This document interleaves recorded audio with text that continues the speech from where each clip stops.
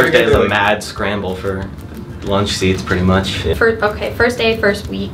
Like that determines your seats. Yeah, they stick because then if you move, then people are gonna be like you took my seat. Frowned upon to switch tables. To like take a whole group and move. Some sections very frowned upon. Yeah, but don't stay to like one group. Like have I don't know. You can branch out. You have different options, especially if you have like lunches at different times and you're always in a different lunch. Have options for each lunch. Get to know everybody. But if you sit by yourself, that's totally okay too. Yeah. High school food sucks, so I would suggest packing. Pack lunch. It's not worth the wait. I think pack is easier. You have to wait in line. Yeah, there's advice for the freshmen. Don't buy school food. Okay, but we have pierogies sometimes, and the pierogies are really bomb. So that doesn't make it better. Or Raider Bowl.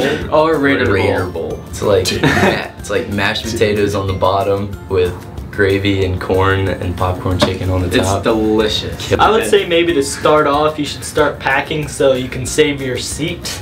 And some of the food's really bad, so be careful. Yeah, pack for the first 2 weeks and then figure out what's good and what's not. But eat country chicken sandwiches. Best stuff. But don't be mean to your cafeteria ladies or men because they do a lot for you.